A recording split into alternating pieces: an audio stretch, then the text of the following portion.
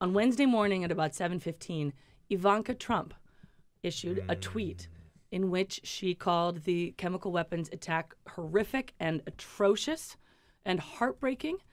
And she is not a person who tweets casually. She's very measured in her communications. This was the first time I had seen her take such a strong position about an international, security military issue. Yeah. And I was struck by it. She had seen the photos clearly. They had made a very deep impression on her. I would not be the least bit surprised if she and or Jared Kushner, her husband and the president's really close advisor, showed them to him and shared with him their outrage, and he basically felt the same way. Trump is all about, and the way Trump governs is all about proximity. So if you can get close to him physically, then you can really have his literal ear. And he often makes quick decisions based on the last piece of information he's heard.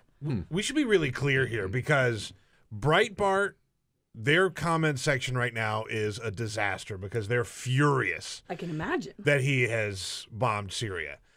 His alt-right supporters, Mike Cernovich and these guys, the Donald on Reddit, right? All these people that are Donald supporters, they're all livid that he is taking action in another country, military action in another country. This goes directly against what he has always said, as you point out. Like, this is red meat to his people is we can't be the world's cop anymore. Right. And that's kind of and it goes been guiding that guided his foreign policy on the campaign trail. Right. And this directly contradicts the sort of Bannon doctrine. Yeah. Yes. Of foreign policy, which exactly is let the world duke it out, close the borders, stay home, look after your own, and yet Bannon's power within the White House has been waning to some degree.